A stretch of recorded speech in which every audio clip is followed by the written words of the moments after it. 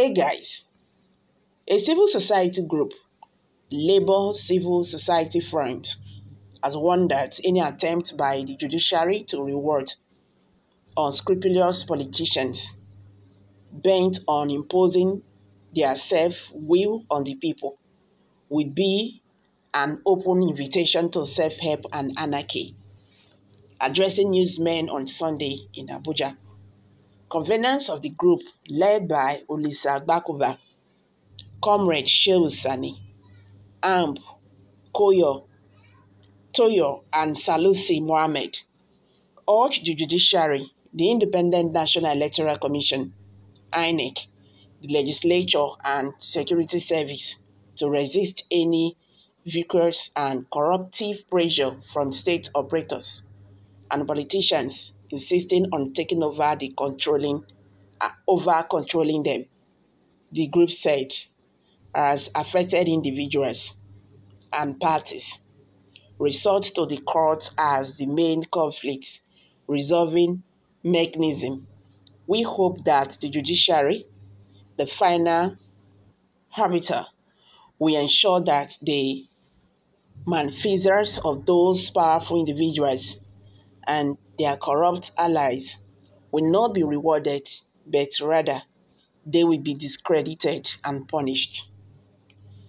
It is in the light of this hope that we are calling on all Nigerians to believe again, not in INEC, not in the executive, but in the judiciary, and give the judiciary the benefit of the doubt.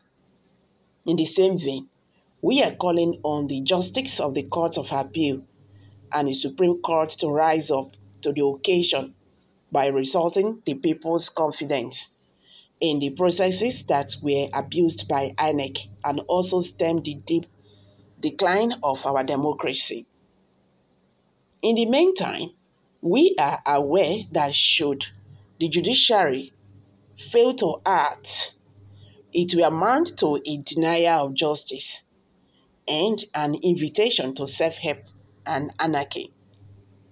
While committing to ensure political leadership was not forfeited on Nigeria, and Nigerians at the expense of the democratic gains made so far, they accused INEC and the various security agencies of compromising their duties at the just concluded elections.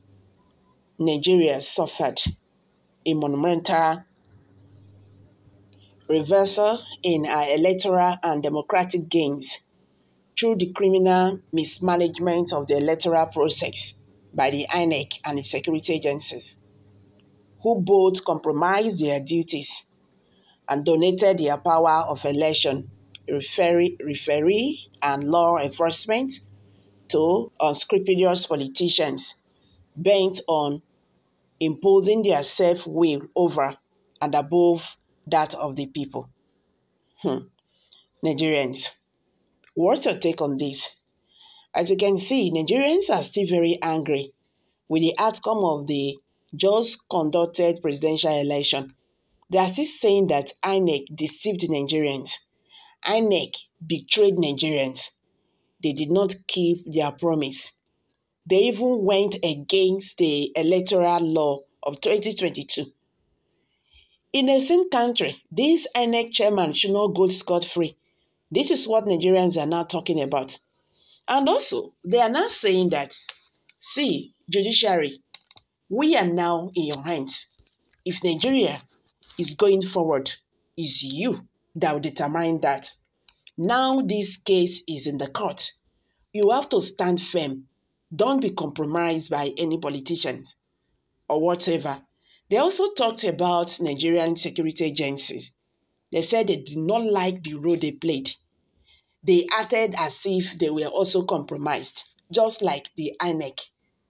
Honestly speaking, Nigerians are not happy with the outcome of the just conducted presidential election. But funny enough, the APC members are still telling us that that election was free and fair. INEC chairman will still tell you that that election was free and fair.